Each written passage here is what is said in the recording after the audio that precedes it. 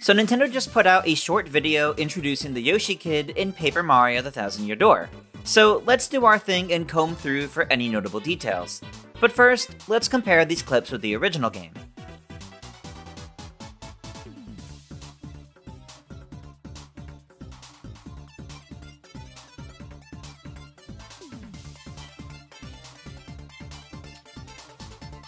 So right off the bat, one thing I notice here is that Yoshi's sound effects are different. He no longer makes little squeaks as he walks around.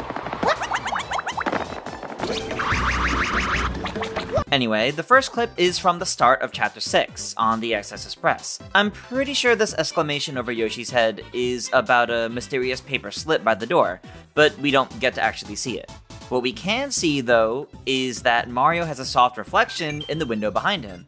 In the next clip, we can see Yoshi's gulp in action, somewhere on Key All Key. The Asha command now uses the ZR button, rather than the R button. He's battling against a pair of putrid piranha plants and a green fuzzy. The final new clip has Yoshi readying up a ground pound against two putrid piranha plants. The Asha command, like gulp, is changed to the ZR button, but otherwise plays out the same way. But we do see an arrow on the gauge, which we've seen on some Asha commands in earlier footage. This likely indicates the minimum threshold for a successful attack.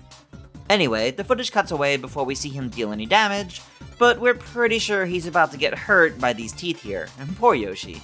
And that about does it for this short video introducing the Yoshi Kid.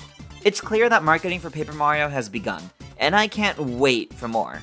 So of course, we'll be back as soon as Nintendo posts more of these. Which partner do you hope Nintendo spotlights next? Let us know in the comments, and subscribe to GameXplain for plenty more on Paper Mario the Thousand Year Door, and other things gaming as well, of course. Until next time, farewell.